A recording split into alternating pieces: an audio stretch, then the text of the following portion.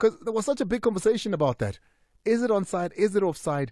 Does the fact that a Sundowns player is the last one to hit it and it touched him before it left make it that Mhango's onside? It's exactly 9, about to go 10 after the hour 6 on the mighty Metro FM. Thibaut Touch and Lude Love, they're out of here for yet another day. They're back tomorrow between 3 and 6. Do catch them for the best, and I mince not my words when I say this, drive show anywhere on the airwaves is on Metro FM. It's called The Touchdown. Every single weekday between 3 and 6. This year is Sports That Amplified with Andile. I am Andile Ncube. There's quite a lot to do today, so I want to try and get to it quite quickly. I think the most urgent one, the most pertinent one, being the chat we're about to have with the SAFA, the South African Football Association head of referees, Abdul Ebrahim, who's already on the line and holding. So we're going to have that conversation with him in a couple of seconds. But also, there was another goal that has even people that think they know offside thinking twice or three times about it. And that's the goal that was the equalizer for Swallows last night against Sundowns. Hlungwani Mokoena saying both goals were offside. Was it onside? Was it offside? The offside rule has changed so many times that some people have been left behind. So we'll catch you up on that. We'll call Victor Hlungwani, who in my opinion is the best. As far as analysis on radio and television of offside, of refereeing decisions, for me, Victor Hlungwani is the best. So we'll give him a call and he'll let us know the rule pertaining to what we saw yesterday. Sundowns versus Swallows, the 2-2 draw, especially focusing on that second one. So, Coach Hlungwani Mokoena, I hope you're listening here. We're going to have him break it down with his vast knowledge of years of experience being a CAF and a DSTV Premiership referee. We're also going to go to Europe, yeah? We're also going to go to Europe as well. But let's begin perhaps with the one that everybody's been talking about. Every single coach, and I've got all the clips here. I've got it. I've got it when Coach Hlungwani complained, when Coach Ernst Middendorp complained, Andile complained. You can go back to Romain Falls, Sia Dramovic, all the coaches that have complained about the standard of refereeing. But there's only one man that can clear our heads. It's Abdul Ebrahim, SAFA head of referees, is on the line right now. So let's go straight to it. Abdul, it's been a while. Are you well? I'm very good, sir. Thank you very much for having me. It's been a while, man. What you been up to, huh? Been busy? Refereeing keeps one busy, and you should know I'm always busy as far as refereeing is concerned. You know, you said to me that what you don't enjoy or like is getting these calls when the referees aren't doing well or when there's been an incident that hasn't been gotten right. You know, you'd also like the praise. Well, I'd like to tell you that every single Monday we have a feature that just looks at refereeing, and we give you your praise as much as we, call you for these sorts of things. And I hope that that does make it a little bit easier to say when you've done well, we do give you a heads up. I guess it does, but I think what we should get more out there is the education of refereeing. We should put more programs on the air that actually educates everybody with regards to refereeing and refereeing decisions. And I think that would make things a lot easier. Where, according to you, is that level of referees, that standard that the referees have set? I'm not looking at anything past just this particular season. What do you think the refereeing standard has been? And I say this on the back of yet another coach complaining about the standard of refereeing.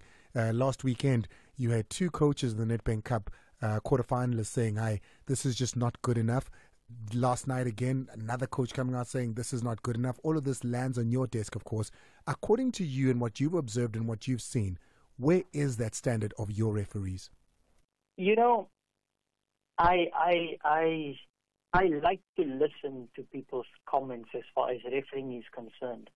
And yes, these coaches, and Ernst Middendorp was one, the coach from AmaZulu was another, the coach from TS Galaxy was another, and now Hlungwani Mokoena also went out criticizing referees and the officiating. But they don't give us any fact. When you speak about a topic, you must be informed about the topic.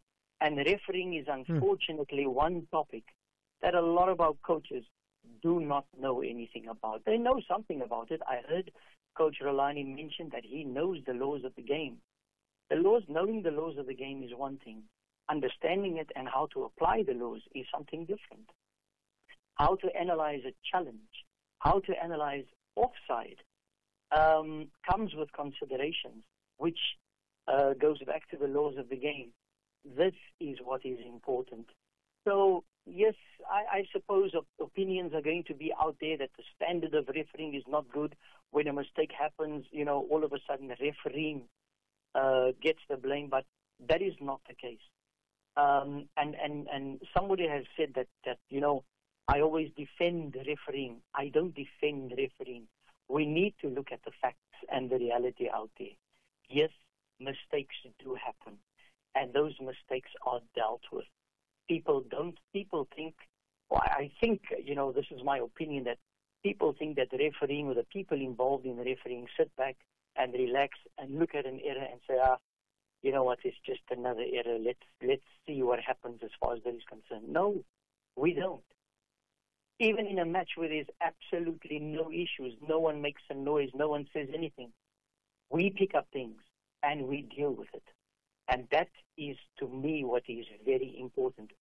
I have listened to criticism in all my refereeing life, from the days that I officiated from the year 1999 all the way to when I retired in 2011. People criticize left, right, and center, but they will not come to you when they really look at an incident and realize that they've made a mistake. They will not come back to you and say, oh, I've made an error in the way I analyzed. So, you know what? Everybody has an opinion as far as refereeing is concerned, but when we look at refereeing, we look at the overall picture. A referee makes, like I've said in the past, a referee will make 20 to 30 decisions in a game. He gets one wrong. And now we criticize him as the worst thing as far as football is concerned. And this is unfortunately what we do. But at the end of the day, like I said, yes, errors do happen in the game, and we try and deal with it as best we possibly can.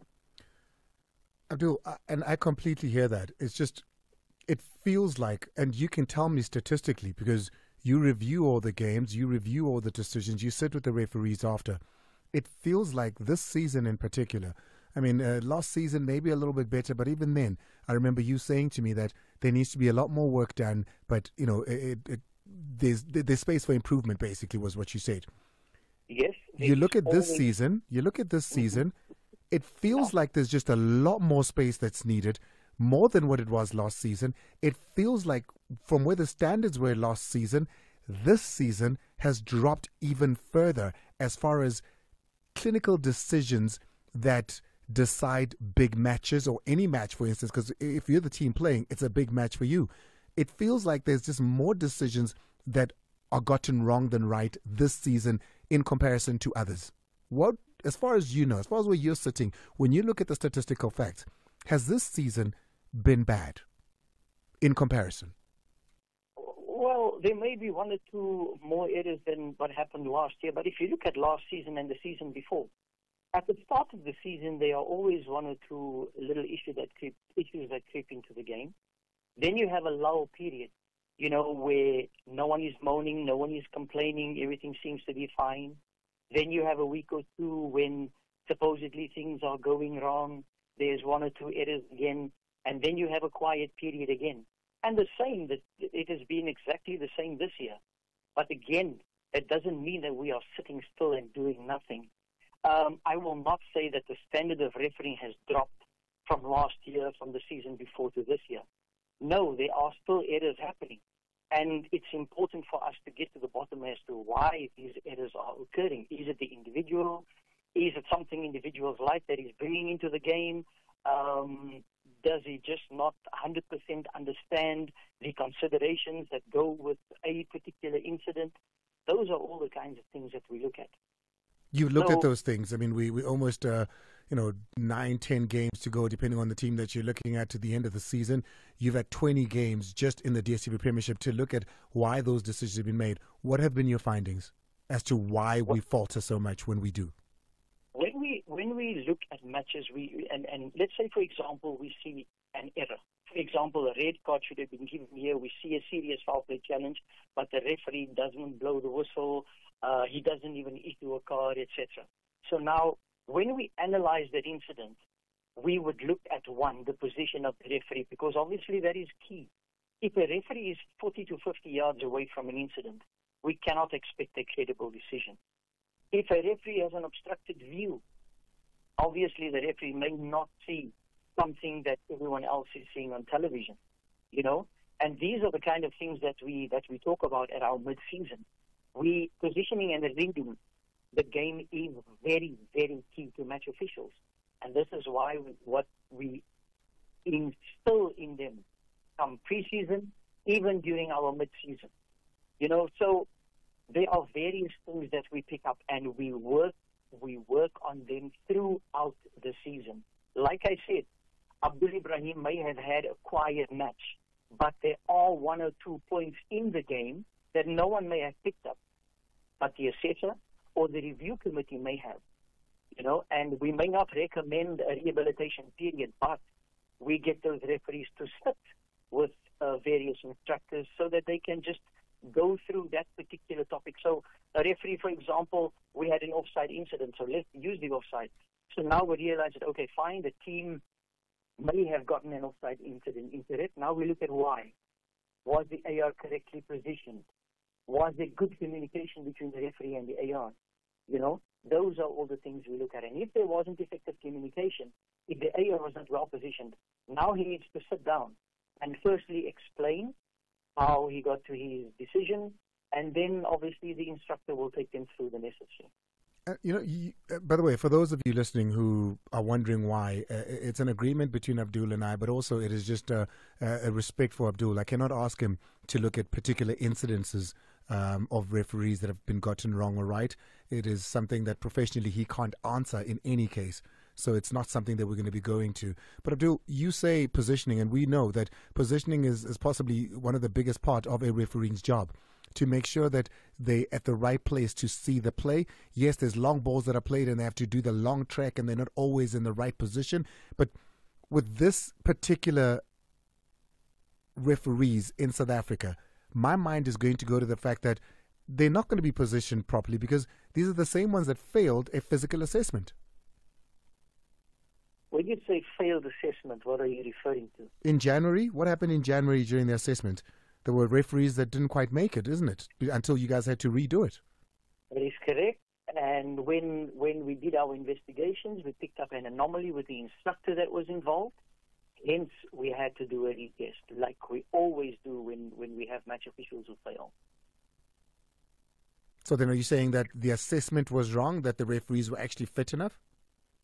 What we are saying is that we picked up an anomaly with the instructor, the physical instructor involved in doing the assessments, and it had to be rectified. The matter went to the NRC, and it was then decided to do a rerun. And like I said, we always do a rerun when match officials failed. And the rerun was done. It was carried out by Ms. Tracy Lovell, who is a FIFA physical instructor, and all the match officials passed the test rerun. I want to go back to your time even, and you know, a couple of years back when we would see South African referees going to CAF tournaments, going to, you know, FIFA tournaments. What is the ratio of our referees now going to those big tournaments for the great work that they're doing in this league, that they're being awarded and rewarded? I mean, I've got Tom in my mind, I've got Akona in my mind. Those are the only two that I can think of.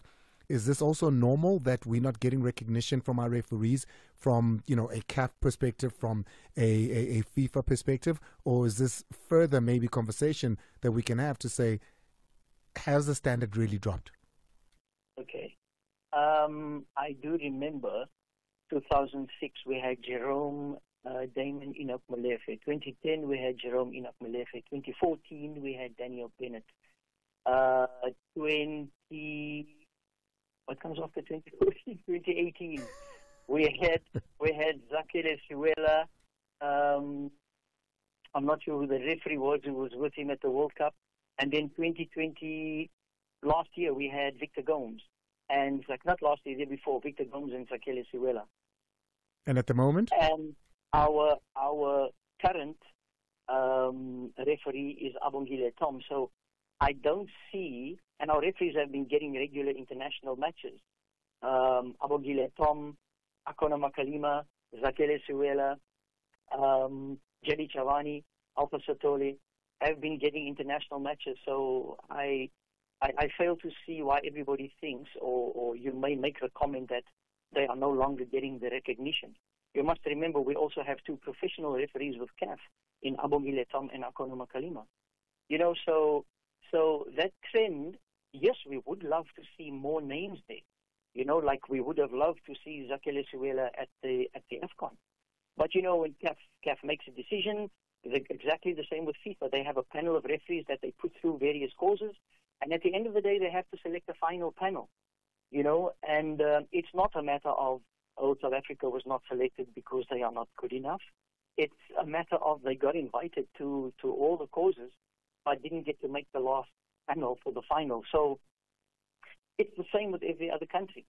Not all the referees that are invited to the initial causes are going to make the final group. And like we proved every year since 2006 till 2022, that our referees were exceptional enough to make the final panels. And this is still where we keep our fingers crossed and hope that even CAF and FIFA make those final decisions to include South African match officials. I mean, Abdul, I can't complain. You've answered all my questions, but I sit here and I wonder, and I watch football. There's no PSL game that I don't watch, be it live or maybe afterwards or maybe just seeing the incident. You sit where you sit right now as a SAFA head of referees. You look at the season that we've had. You honestly sit there and think to yourself, we've had a decent to good season.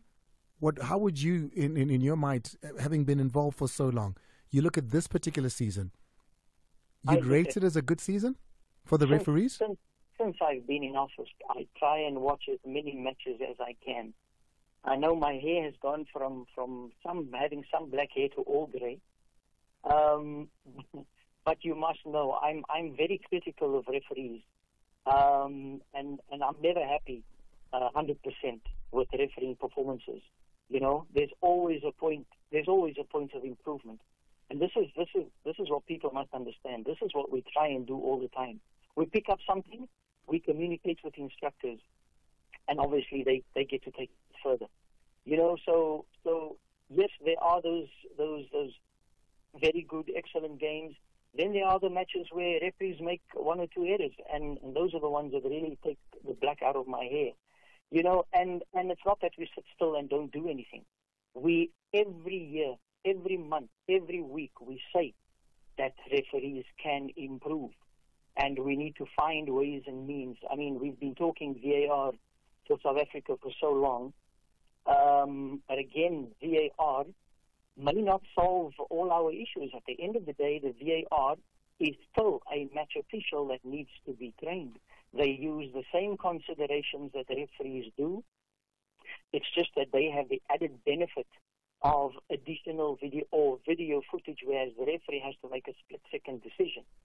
You know, so at the end of the day, one, we are hoping that VAR can come into South Africa sooner rather than later, and two, even having VAR may not solve all the decisions. I mean, we saw Mamelodi Sundowns versus the Young Africans.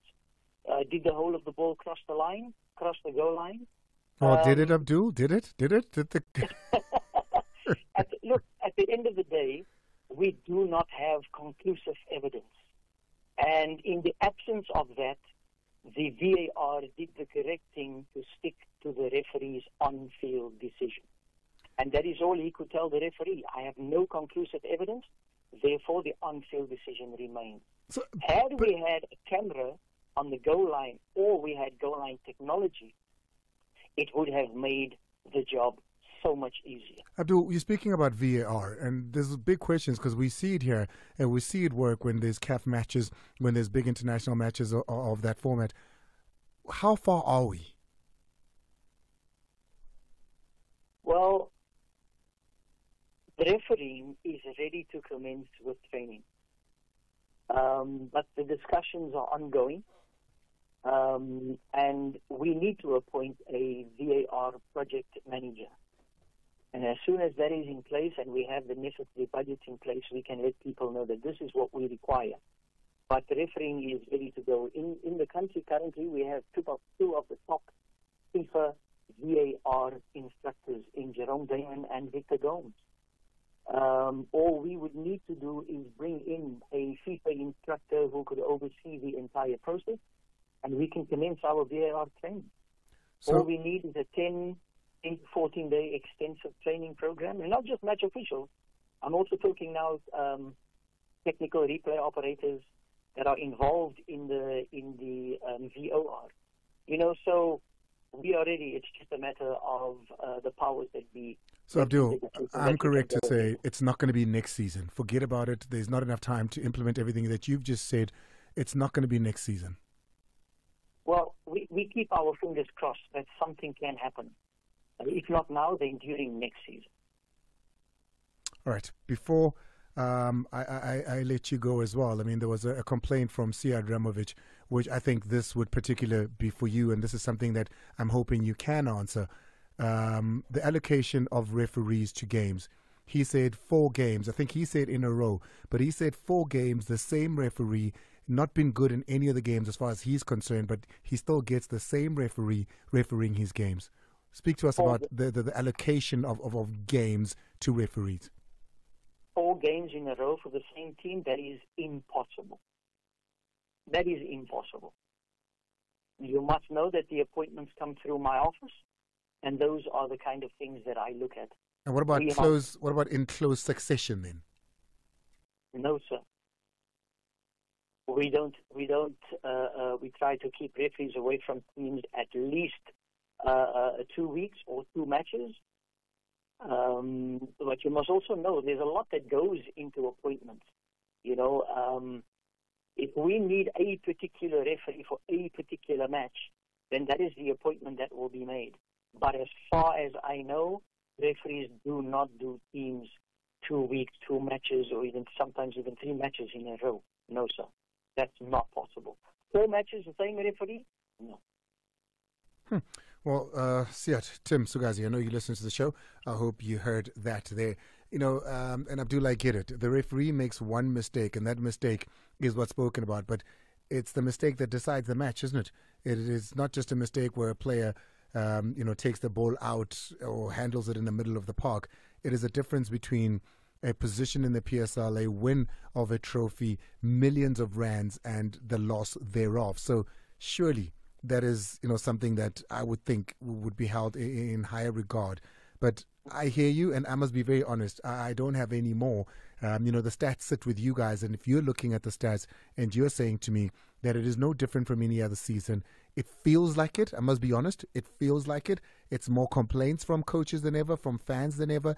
It's more critical decisions that we have to bring here with our referee, Victor, here and say, hey, what do you make of this and this? It feels like it's a worse season, but you're saying to me, you're looking at the stats, and it is pretty much, the same incidences here and there that need relooking and reworking and, just getting the guys trained better. That is it. The bottom line. We need to ensure. Hello? I can hear you. Oh, you can hear me. So there's an incoming call from the same number that called me. And as I was saying, that is the bottom line. We don't want to have the same season as last year or the year before. We want to keep improving. This is why we work as hard as we can as far as refereeing is concerned. Like I said at the start, referees are human, and we try our best to ensure, not try our best, we know that we are giving them the best information, because the information we get comes directly from FIFA. The interpretations we get comes directly from FIFA, and this is what we give to our match officials. The same training they will get if they should go on a FIFA course at any FIFA workshop is exactly what they get here in South Africa. So it's a matter of ensuring that our referees are always mentally okay, that they are physically okay, they are technically okay, and it's also important to touch base with them on a personal basis, because just like everybody else in this world, we all go through personal things, and that could hamper performances. And I'm not saying that there are external things that are hampering refereeing performances, but it can happen. But we are always trying to improve from one year to the next. We haven't quite done it this year, Abdul. I'm hoping that next year perhaps it'll be a lot better. But thank you so much for talking to us. I always respect and appreciate that you make time to answer these questions, and we hope that we will do improve a little bit Right now, though, we need to go teach people about that offside rule from yesterday's game. No problem at all. As you said earlier, I won't comment on that, unfortunately. I do realize this. I wish sometimes you would, just maybe I must get you on a Sunday evening. Are you, a couple of glasses of red wine? That's your thing, I hear, Abdul? Maybe when I get to retire totally from refereeing, then you and I can chat. Are you thinking about retirement already? Oh, I'm just saying, what, I'm going to be 58 years old. You never know when You're people 58 years young. Enough. Come on. You never know when people decide that I have enough in refereeing. So, yeah, we'll see. Abdul Ebrahim, head of referees at SAFA. I appreciate you. Thank you so much. Only a pleasure. Thank you very much. He's out of here. It's exactly 18:35. Let's take a quick break. Then when we come back, Victor Hlungwani is on the line already. He's waiting. Like I said to you guys, when it comes to refereeing decisions, you can't tell me different to what Victor Hlungwani has told me. As much as when Victor said it to me, it is the Bible. I've seen Victor at the biggest games, at CAF, in the DSTV Premiership. He's won the best referee in this country. He's even got more experience now. So we'll go straight to him after this before we go to Europe. It's the offside rule, and the offside, is it a goal or is it not a goal? Should it have been offside? That's got the whole of football talking, because seemingly people don't quite understand or know the rule, or the interpretation of the rule is different. Victor Hlungwani, the principal, is what we call him. Now, he's joining us on the line because we want to talk about last night's game, Swallows versus Sundowns. Vic?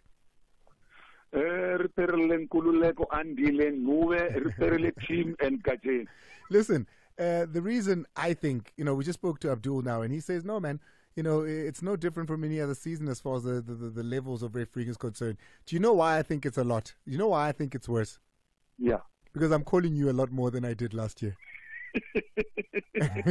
Me and you are talking a lot more. But let's go to last night. Coach Hlungwani is convinced that it was offside that stole 2 points from his team. Here's Coach Hlungwani speaking about yesterday's incidents.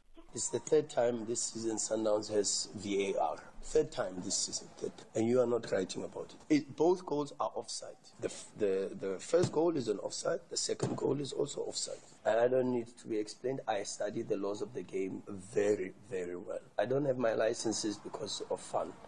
I went to a coaching school. I studied you can ask me about any law of the game. I know the laws of the game. It's one of the most important things to know before you coach.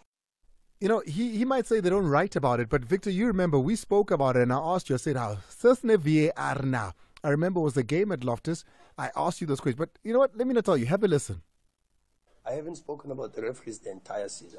This time I will speak because that is very bad. And that's not a mistake. When we make mistakes, it's mistakes, but that's not a mistake. The assistant ref, he puts the flag for offside. Then they consult. Who are you consulting? Who was Jelly consulting? Okay, you tell me who was Jelly consulting. He went to the assistant ref. He stood there. He put the hand. He's talking to somebody. Who is he talking? VAR. You have VAR in South Africa now all of a sudden.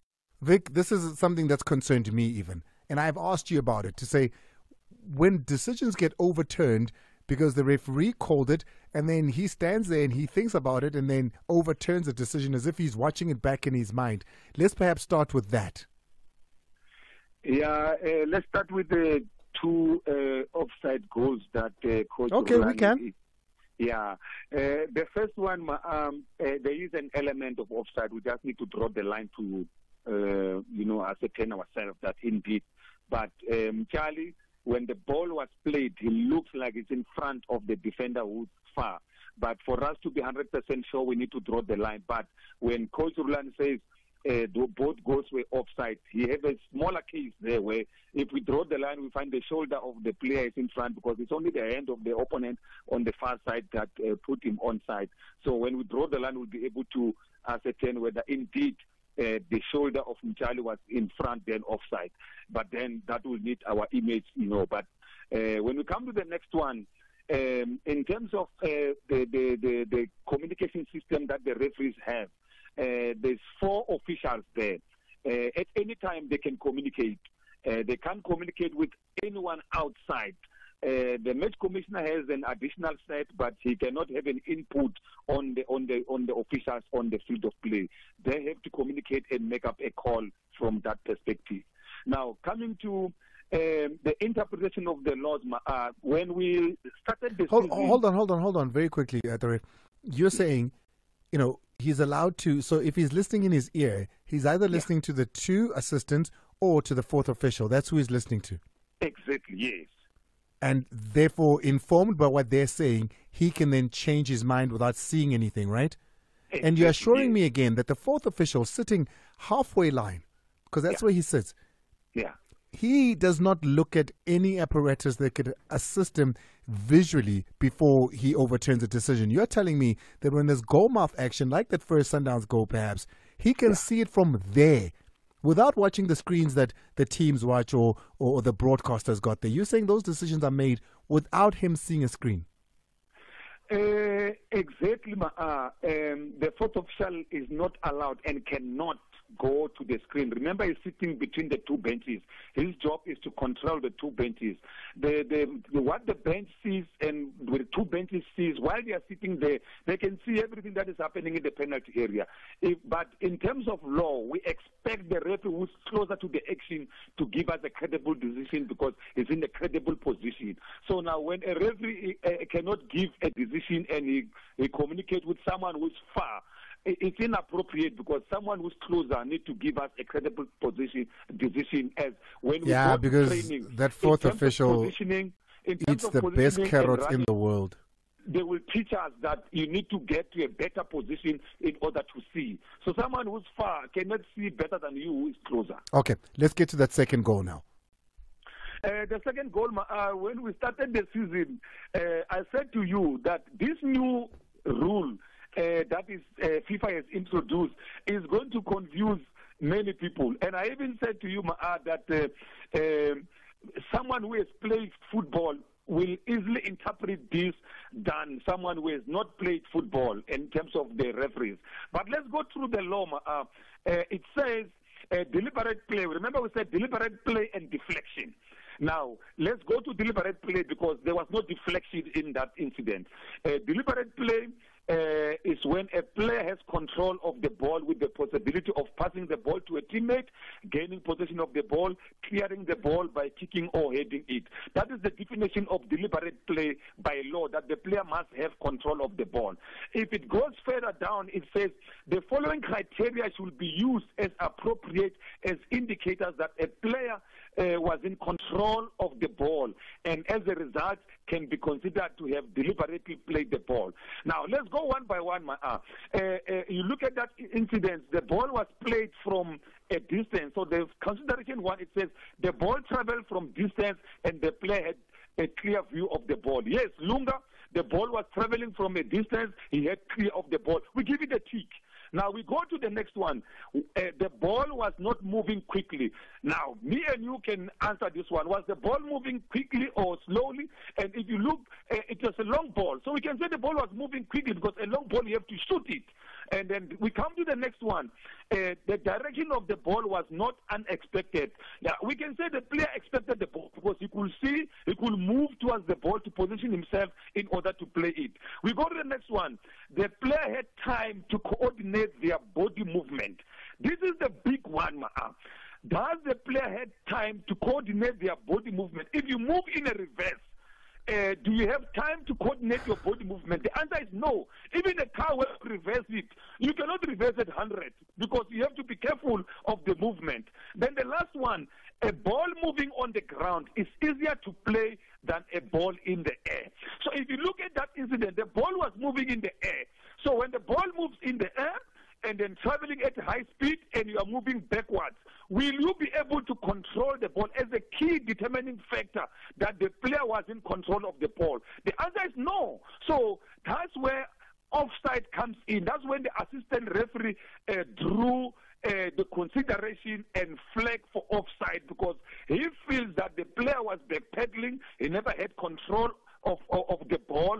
That's why he headed the ball in that direction. And then Mhango was in an offside position. So that is, it's said offside gaining an advantage when the ball that rebounds or was saved or was played to him and he gained advantage by being in that position. So in this situation, offside gaining an advantage by being in that position because of this new consideration.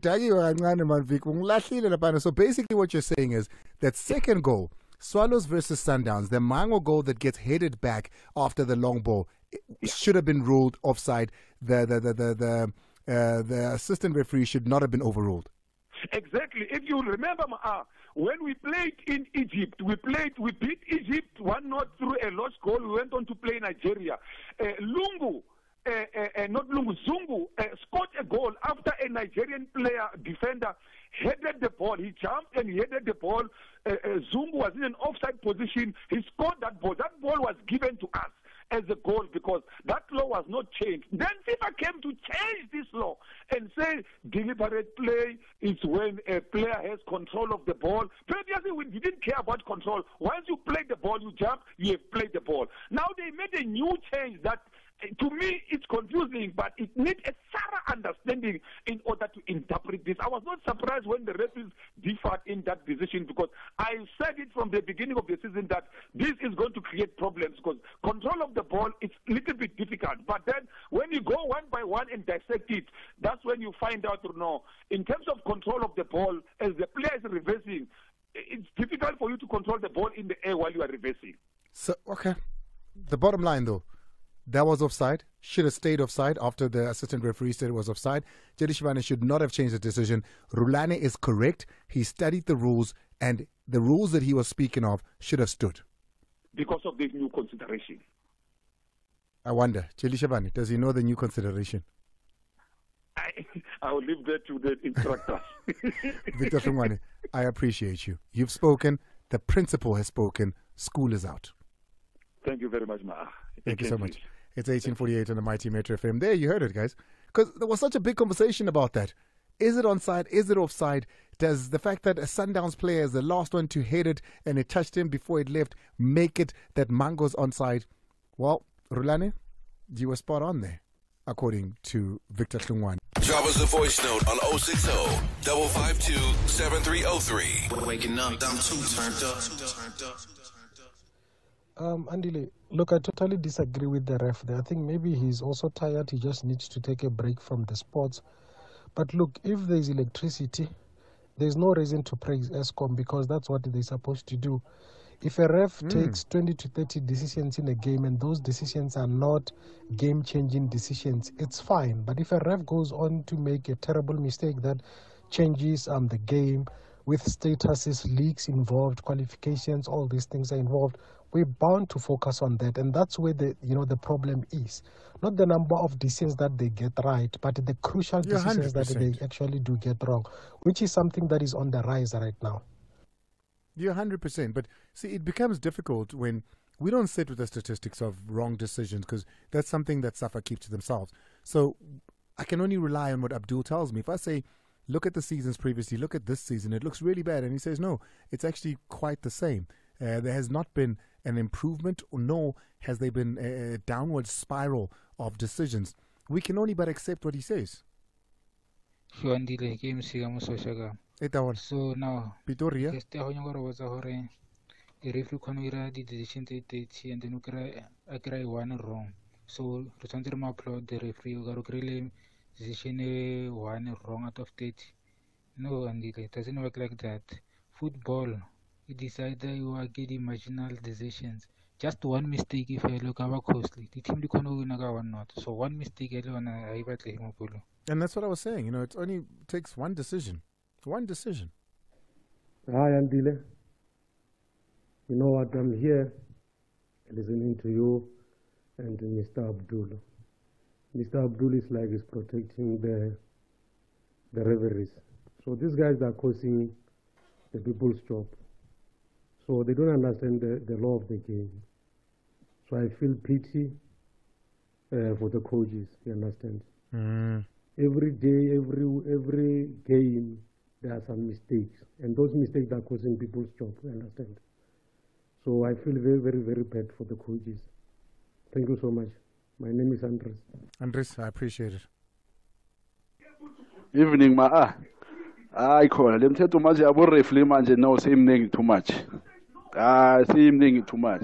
ngale ukuthi batsho uMr Ref ufayela ucabanga decision nje emoyeni asayithenhle nje angiyizwa kahle angiyizwa amele bohlala phansi balungise Even Metro FM, even Andile. Hey, just one question to Davik, ne?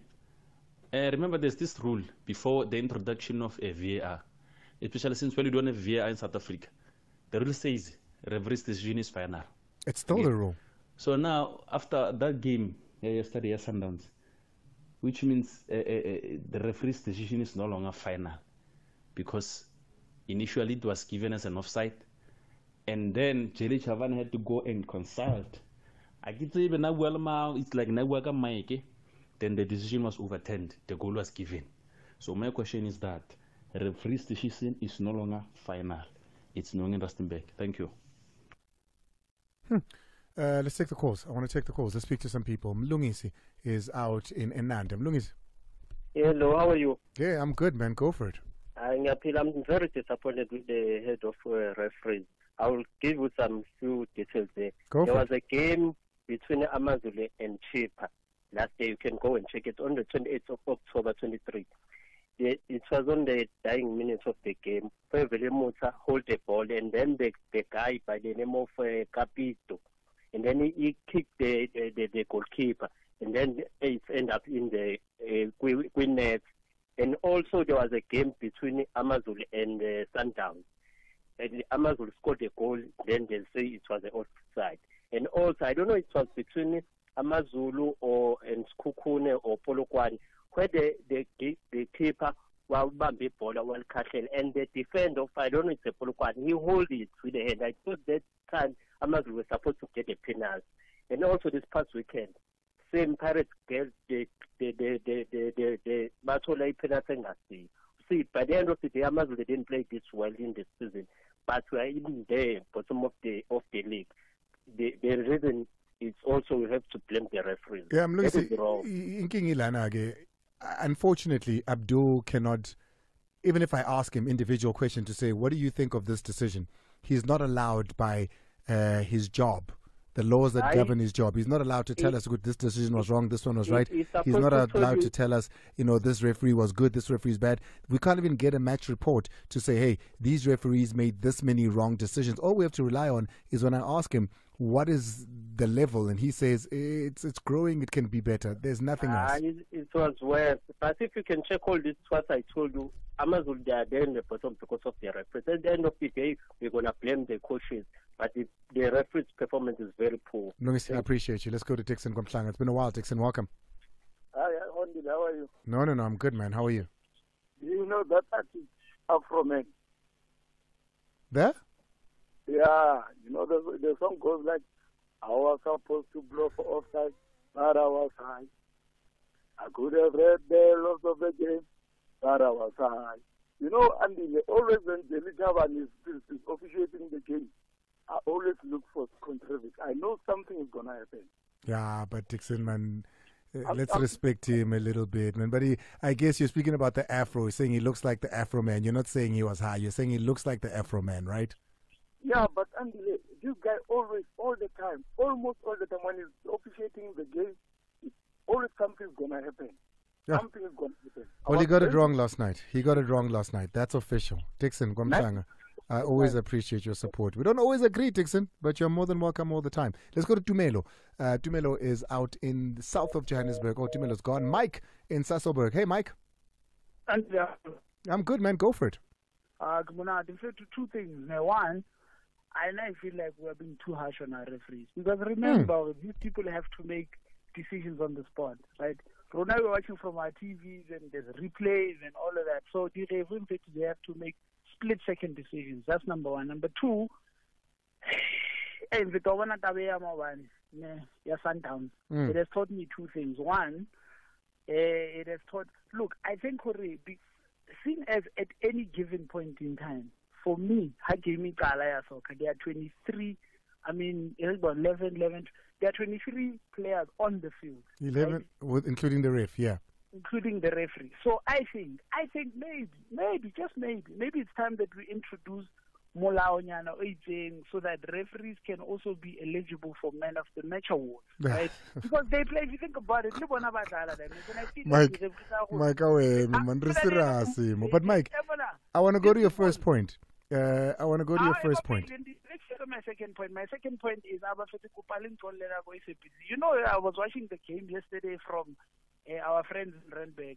Those people, they were very convinced that thing is offside. Even I was convinced it was offside. Because you were convinced by them.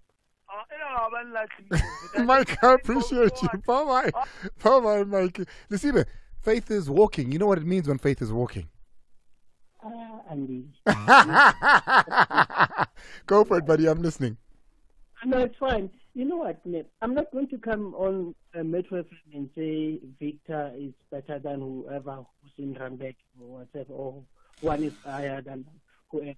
But why must we come on radio and praise a fish for swimming? And that's what I was going to say to the previous caller, to say your point one, it's null and void. It's their job. If you're teaching a class of 50 kids, you can't say, no, the teacher can't handle a class of 50 kids must pass. Thank you. I think me and you agree. You can continue with faith. Thank you. You can continue. Bye-bye. And he's right. It's almost top of the hour, 7 o'clock. Thank you so much. Faith is up next. Pela Pela.